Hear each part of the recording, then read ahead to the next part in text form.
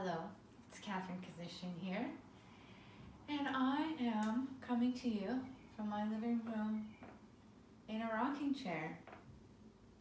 Why? Because rocking chairs are fun!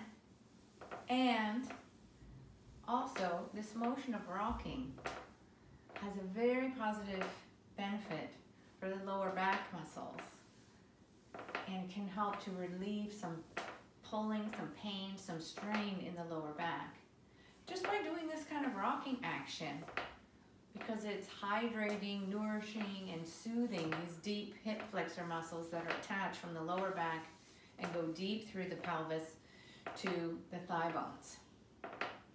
So I'm showing you with the anatomy suit, which doesn't show the muscle at the back because it comes through behind the organs and then attaches on the inside of the hip bone, or the thigh bone, which is sometimes called the hip, but attaching to the thigh bone. So it's the muscle that we contract when we lift our legs.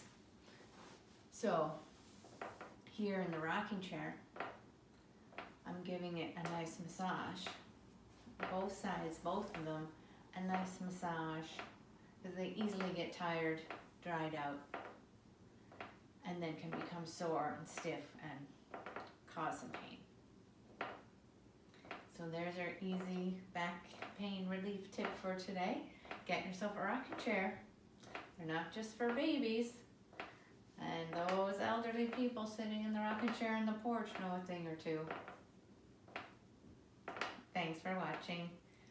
For more videos like this with back pain relief tips, check out this Sweet Relief in 7 days course for a full yoga practice, breathing techniques, and simple to do practices at home to relieve your back pain.